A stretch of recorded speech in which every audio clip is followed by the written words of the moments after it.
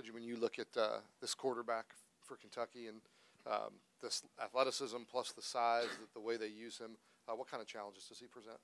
A big challenge, but we're looking forward to it like every other challenge this year. Just ready to stick our nose down and just have a brutal game the whole time. How much did you work against Hendon, either in the spring or the preseason? And are there any similarities there, or a very different kind of athlete? I feel like there's some similarities, and also they have their own kind of game. I say their quickness and agility is pretty similar, but he's a little more physical than him. But other than that, like I said, we're looking forward to it. How excited were you that Jay Ham got the defensive coordinator job going forward? Very excited. He deserved it.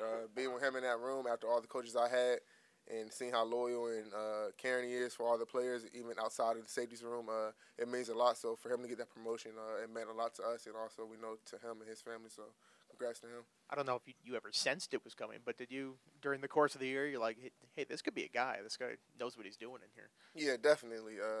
Like everybody was saying, I thought it was either him or Coach Gray. So one of my choices was right.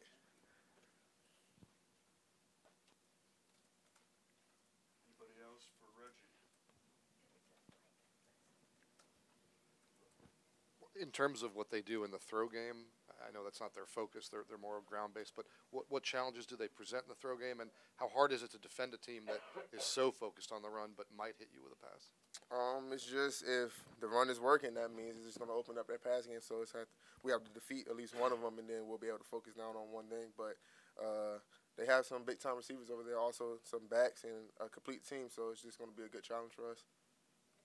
Okay, you can answer one or the two. Your favorite Christmas memory or holiday memory, or the best gift you've ever received on Christmas. The best gift I ever received on Christmas was it was like the Wii just came out. My parents got me that when I was younger, so I was turned up for that. I was basically playing bowling and boxing the whole entire day. So that was my best memory for Christmas.